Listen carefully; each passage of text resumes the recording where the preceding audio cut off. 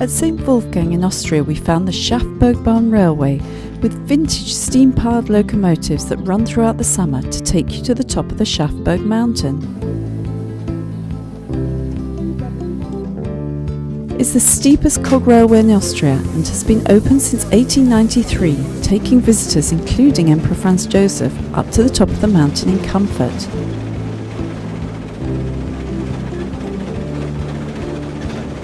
Throughout the summer you can ascend from the base station to the summit with views over the surrounding mountains and the lakes in the valley below.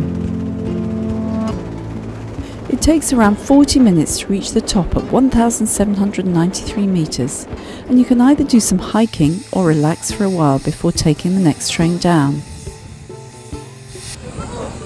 We've just come up to the top of the mountain on the SchafbergBahn steam locomotive railway, and it's a cog railway, and now we're at the top. We've got the most amazing views over Lake Wolfgangsee.